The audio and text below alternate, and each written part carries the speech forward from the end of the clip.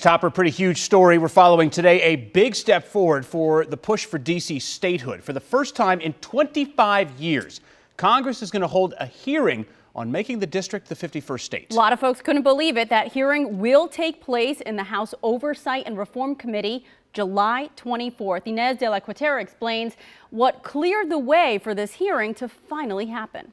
He was the last Democratic lawmaker in the DMV area to oppose D.C. statehood.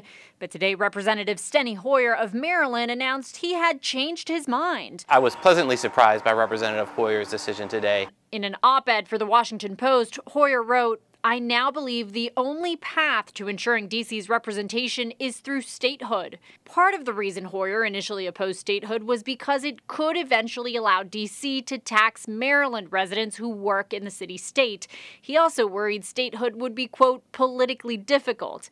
His change of heart as House Majority Leader is key. He helped set the agenda of what's going to be taken up on the floor of the House. If we had Representative Hoyer potentially opposing the statehood bill on the floor, that could change some votes or it could prevent the bill from coming to the floor. The movement for D.C. statehood has been gaining momentum, even making its way to the presidential campaign trail in recent months. D.C. ought to be a state. Today, Congresswoman Eleanor Holmes Norton and D.C. Mayor Muriel Bowser celebrated the movement's most recent win, that the very first hearing for statehood will be held this summer. Every single Democrat running for president endorses D.C. statehood.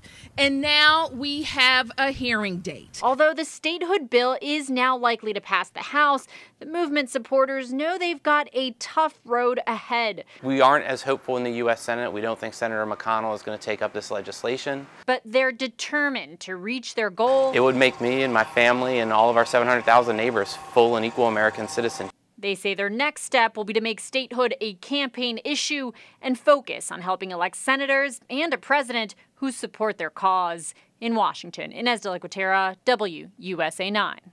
So here's a little perspective, though we're all very excited. Bills for D.C. statehood have been introduced every year since 1993, but they've never made it out of committee.